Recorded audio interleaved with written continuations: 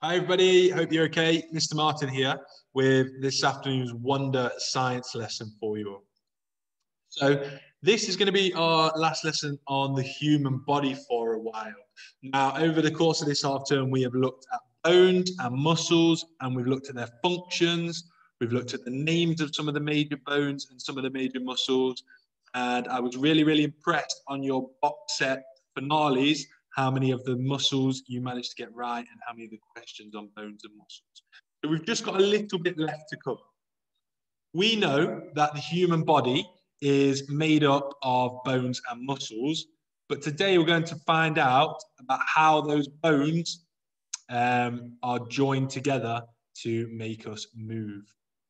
So our what for Tuesday the 9th of February 2021. You need to write the date and underline it, please. And you need to write science as your Wonder subject title. Our what for today's lesson is we're going to know that a joint is where two or more bones meet. We're going to do it through reading and researching, but we're not going to be doing it through a book. We're going to be using a video to help us, okay? But it's still researching. And we're going to be able to group the different types of joint in the human body. There are lots of different types. Okay, let's have a look. So here we've got our definition of a joint. We know that a joint is where two or more bones meet. So it might be two bones joining together, or it might be a collection of bones meeting and joining together.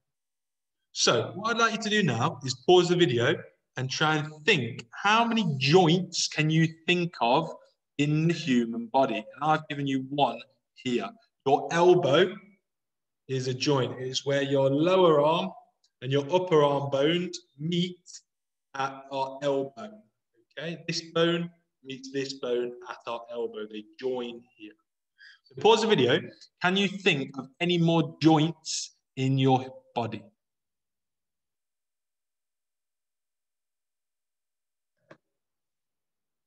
Okay, hopefully you've had some time to think about that.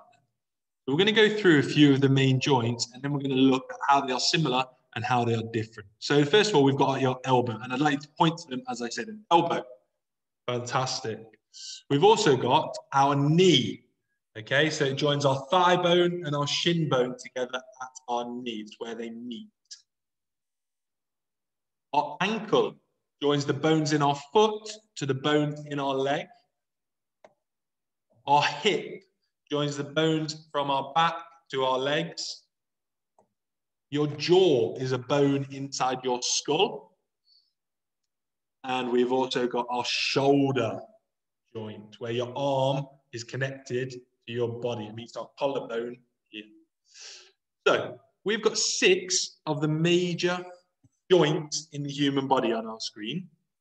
However, they do not all work in the same way. So let's have a look. Now, it's important for me to point out at this point that there are different types of joints. Joints can either be fixed, which means they are immovable, they cannot move. For example, you've got joints inside your skull where 2 bits of bone meet, but they cannot move. So they are immovable joints. But the joints we're going to be looking at are movable joints. So all of these ones on our screen are movable joints. They are part of your body where movement happens. So let's have a look then. We've got 4 types of movable joints that we are going to be looking at today. So I'll go through them and then I'll explain what they are. So our first type of movable joint is a hinge joint. Okay, my turn, your turn. Hinge joint. Good.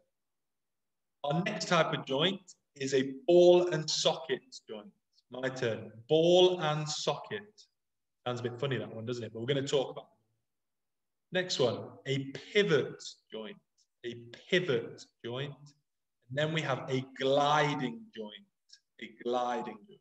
So we've got 4 types of joint where 2 or more bones meet and movement happens.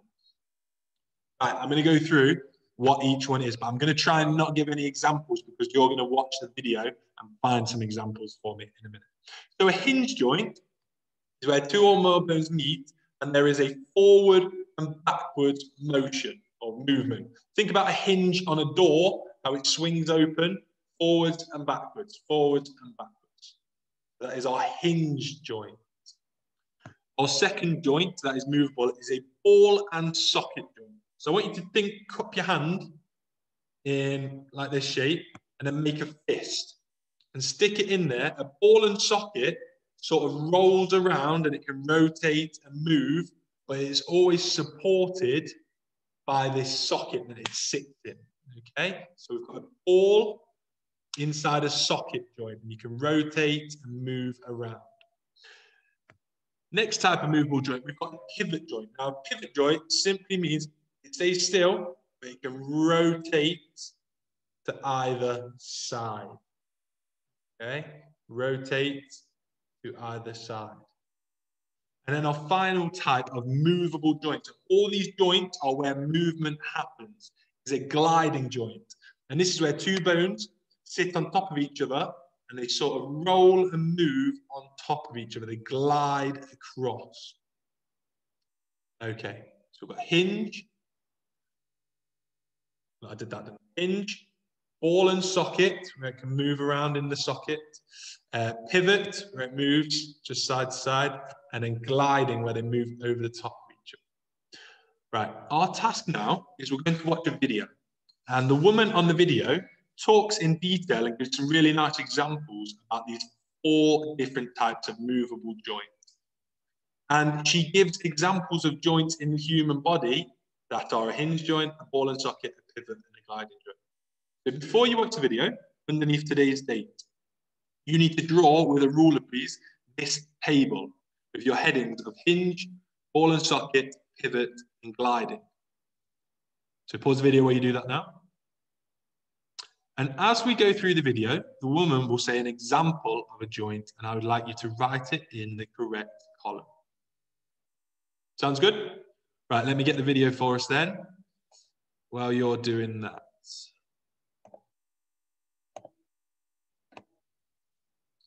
Share my sound. And we'll come back together after and check to see if we are correct. Right. Which type of joint is which movable? The movements and joints. In this module, you will learn about body movements and joints. You do different exercises in your yoga classes at school. For doing these exercises, you do different types of movements. For example, moving your arms and legs, forward bending, shoulder rotation, and many more. You can do these movements easily because your body is flexible. Such flexibility in our body is due to the presence of joints. Do you know what a joint is?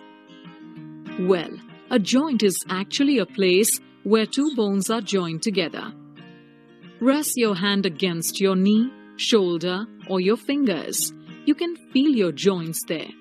Not all joints allow movements. On the basis of whether the joint helps in the movement or not, these joints can be categorized into 2 types, immovable and movable. The immovable joints are the joints that allow no movement of the body parts.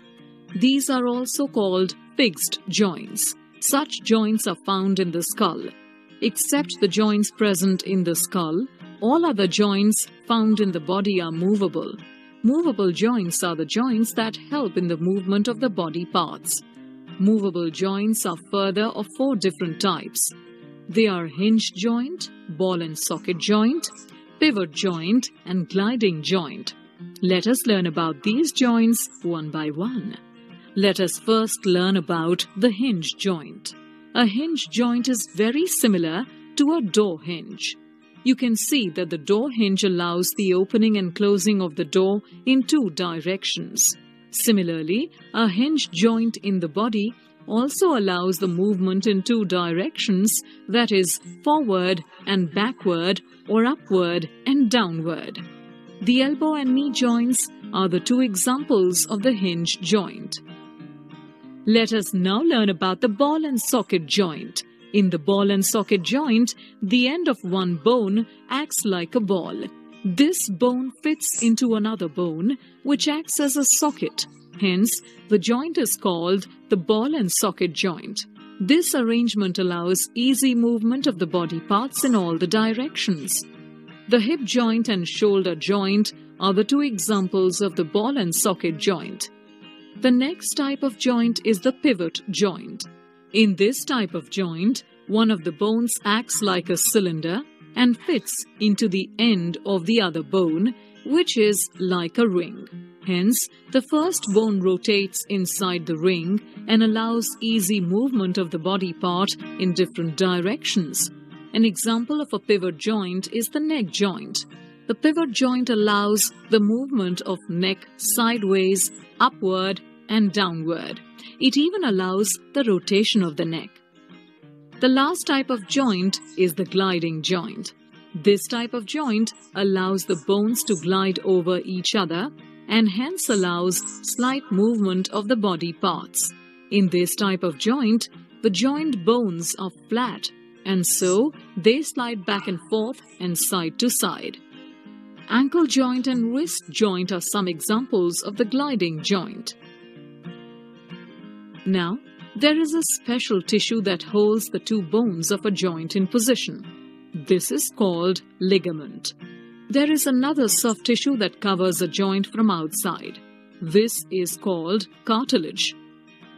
The bones are not visible from outside. Okay, we're going to leave it there because that goes in a little bit too much in depth for us in year 3. Here we are then, back to our types of movable joint. And the lady in the video gave examples of the movable joints. So I'd like you to spend some time filling in. What did she say were hinge joints? So action for hinge. Ball and socket joints. Pivot joints. And gliding joints. Okay. So fill those in now, and then we're going to have a look through them. Okay, so the hinge joints in our body are our elbow, that helps us move like that, and our knee. If you bend your knee forwards and backwards, that is your hinge joint working. The ball and socket joints in our body are our shoulder. So there's a big ball at the end of a bone that sticks in your shoulder, and that helps us move, and it can roll and rotate. And also your hip. Your hip is a really solid joint, okay? So the top of your leg sort of sits in your hip like that in a nice basket, and it can move your leg around. Pivot joint, now I forgot to say this at the start, we have in our neck. So you can move your neck, but it doesn't go forwards and backwards. So hinge, we've got knee and elbow. Ball and socket, we've got hip and shoulder joint. Pivot is in our neck, the vertebrae in our neck. And then gliding is in your wrist, or the little bones. You've got lots and lots of little bones in your wrist to help us move, and they move on top of each other. And your ankle. Okay, so there's a little bit of movement in there, in your wrist. Okay, well done if you said that and you got them right. Hopefully you have. Send them over to us, please. Can I also ask that we write out under our date the definition of what the joint is? In the video, they said 2 bones, but it can also be where 2 or more bones meet. So recap, date and science underlined. What a joint is as our definition, and you need to complete this table with the names of the joints in the human body. And that brings us to the end of our learning on the human body for now. Thank you. See you again tomorrow. Bye-bye.